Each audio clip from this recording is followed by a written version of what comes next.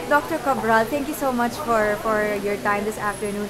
My question is really, you showed us during your time at DOH, no? 6 months, but a lot of progress is done, and you showed us that you don't need a reproductive health bill in place to have programs where the DOH will talk about different options when it comes to family planning and contraception. Right. Can we elaborate on that a bit?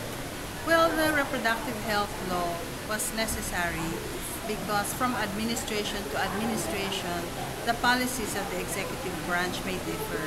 And the reproductive health law ensures that there is a uniform policy that is going to be implemented.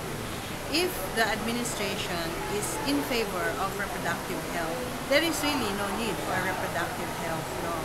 If the Department of Health Secretary is in favor of reproductive health, then there is no need for a law because the Secretary is going to do whatever is necessary to ensure informed choice and availability of commodities for those who cannot afford it. But the current administration is very supportive. Yes, so that at this point, activities that will promote reproductive health will continue whether or not there is a law. The law is still necessary because Yes. the next administration may not have the same kind of persuasion, may not have the same kind of opinion about informed choice and about the obligation of government to provide commodities to people who need it and can't afford it.